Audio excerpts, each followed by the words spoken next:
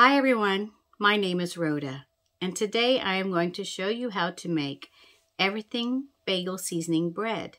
It's an artisan bread where I add everything bagel seasoning into the mix.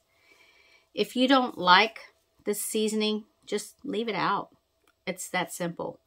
This is a really easy bread to make. It's very forgiving, especially for those who are just starting out in making bread.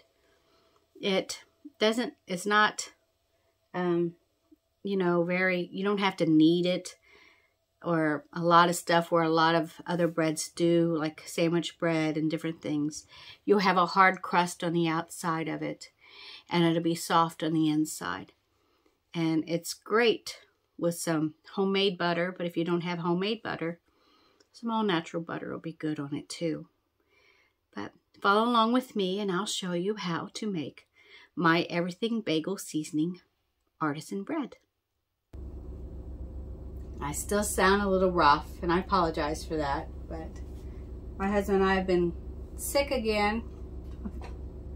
We just got over the flu and now we're getting over COVID, but we'll get there. I want to make some bread, and I like the artisan bread, and I want something that's got a lot of flavor to it. So I got me some everything bagel seasoning here. But I'm going to get this started. In my bowl, I have 3 cups of all-purpose flour. I have 2 1/4 teaspoons of active dry yeast.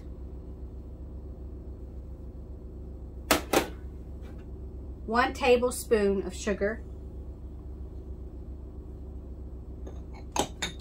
A teaspoon of salt.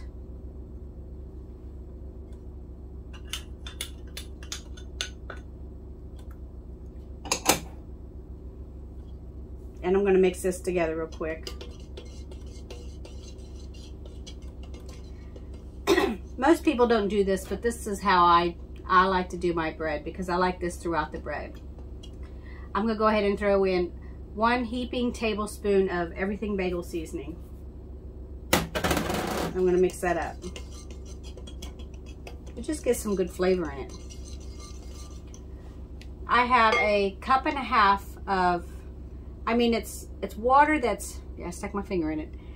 It's warm enough to where it doesn't burn my finger if I put my finger in it. I can hold my finger in there, but it's not cold. I guess it's about probably 100 degrees. You don't want it too warm or you'll kill the yeast.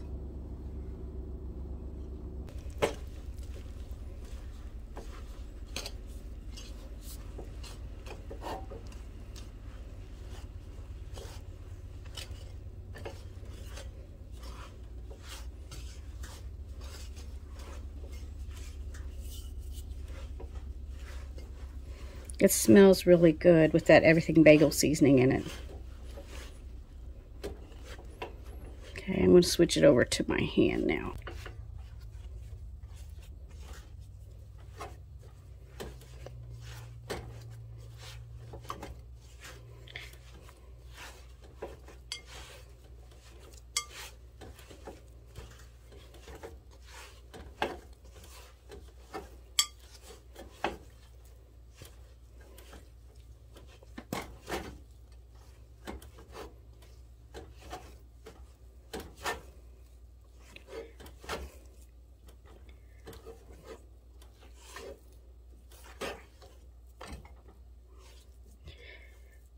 See how it's sticky. Yeah, I like to play with dough. But you can see how sticky it is. That's why I like it. I like it to be like that. But I'm going to put a little bit of oil in the bowl.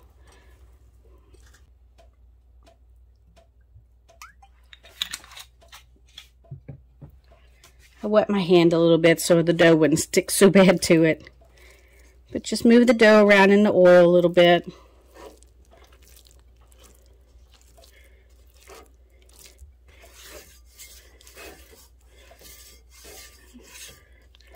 And I'm just going to leave it in here to let it rise. But you can see how sticky. It's a wet dough. But it makes it's a nice bread when it's like that. It's the way I like it. I want to cover my dough and set it on my oven. Let it rise for a couple hours. You're only supposed to let it rise for maybe an hour, hour and a half, but I think I might let it go for about 2. I got the Dutch oven out that Mama gave me. I'm going to use it today. It was all rusted when I got it, and I got it all re-seasoned. See, it's looking good. This was hard to do, this detail. Lord have mercy, that was hard to get seasoned, but I got it all seasoned. The Dutch oven that I have, I can't get to the high temps that I want to with my Artison bread. Because some of them, they want you to, you know, put in a 450 degree oven or 430 to 450. And at those temps, I have a plastic knob on my lid. It would ruin my knob. So I never do, I push it, I feel, at 425. I'm afraid to go anything hotter than 425 with my other Dutch oven. But this one, I don't worry about it too much. And it gives it that nice, you know, that long loaf style. But that's what I use this one for, is for the breads now. And it makes me happy. But remember, if your bread is not rising while it's sitting on your stove, if your house is too cool, mine can be sometimes, I will turn the light on in my oven and I will stick it in the oven and let it finish rising in the oven. Some people actually have a proof setting on their oven. I don't. I do have where I have went in and put it on the lowest setting, turned my oven on, and then turned it off within 10 minutes. And I opened my door up and let it air out just a few minutes. Turned my light on. Then I stuck my bowl in there with the light on so it could continue to proof in there because my house was too cool. And that worked really well for me. But if I left the oven on warm, it would dry out my bread. And it would basically cook your bread in slowly, you know, and it didn't do well. It didn't continue to rise like you would want it. But bread is forgiving a lot of times. Just, if it's not proofing, let it just go a little longer. It'll be all right. Some breads, you know, take 12 to 18 hours depending on what recipe that you use. I like using the Artison bread recipe because it's a, you know, 2 to 3 hour rise, and by start to finish. 2 to 3 hours start to finish. And sometimes I might let it rise an hour. Sometimes 2 hours. I'm not in any hurry on making sure I get in the oven on a certain time. And it still turns out really good and tasty. So just try it. And don't be too hard on yourself when things don't turn out. You just got to try it and see where it goes from there.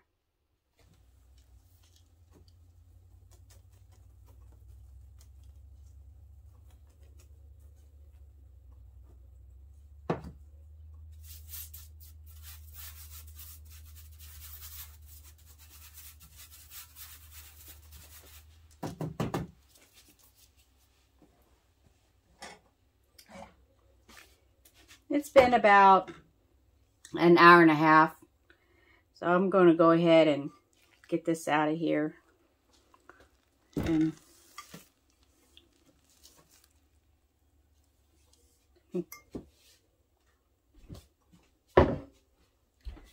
got a lot of oil on it. And it's pretty wet. But like I said again, that's how I like mine. I like it a little bit moist. I think it bakes really well when it does it that way. And I like to pull it up like it's the different definitions in it.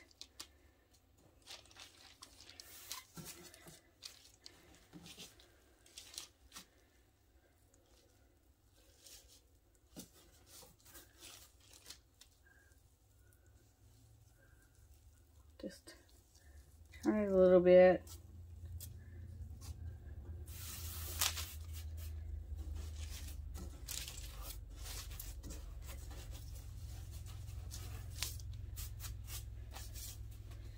That's all I'm going to do with it. I'm not going to knead it anymore or anything. I don't have a bowl the shape of my pan, so I'm going to put it actually in a crock pot. I'm just going to pull my sides up. Slide it down in here.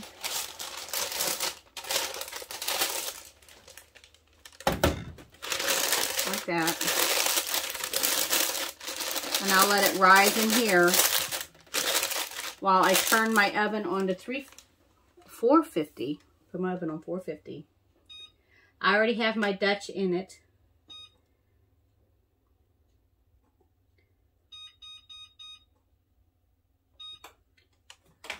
Well, that's warming up. This is going to rise, but I am going to do a little bit more to this. I'm going to put a little bit more seasoning on top.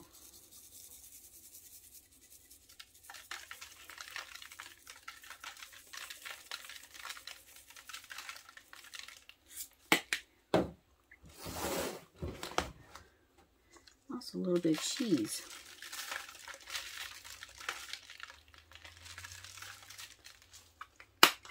Little Parmesan cheese on top. And I'm just going to stick the lid on it for now. Let it rise. Another 30 minutes until it's ready.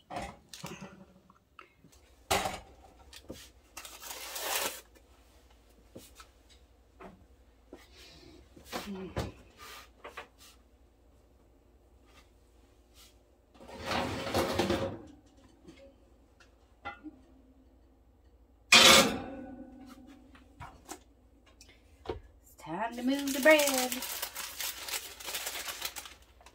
See, it's doubled in, well, it's doubled.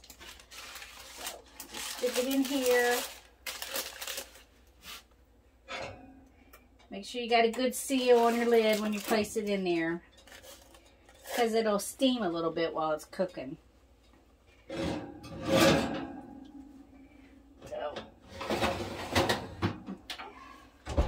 Set your timer for 30 minutes.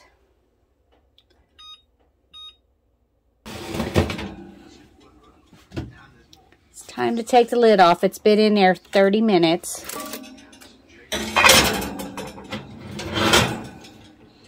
It smells delicious. We'll let it go for another 10 minutes. Time to get the bread out of the oven.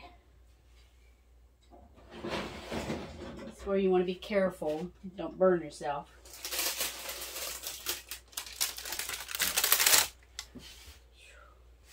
I'm just going to leave my Dutch oven in there. Of course, turn the oven off and just let it cool down in the oven naturally. But this is the bread. Ooh, it's hot. Ooh, ouch. Doesn't that look delicious though? Oh, it smells so good. It's still hot.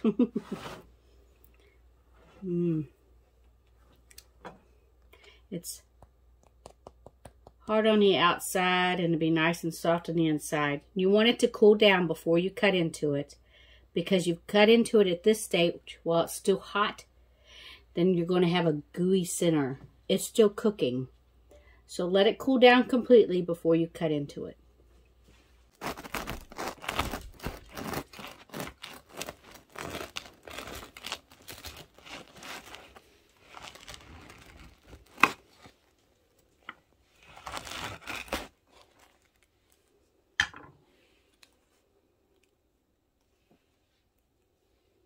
Look at that. See how it's squishy, but it's still, it's hard on the outside. Not real hard, but it smells delicious. I can smell the garlic and all those spices. And then the cheese on the outside. It didn't burn. I wasn't sure about it. I've never put Parmesan cheese on the outside of it. I thought it was going to burn, but it didn't. Looks really good. So, hope you enjoy this recipe. And until next time, God bless you all. And make sure you try it. It's simple.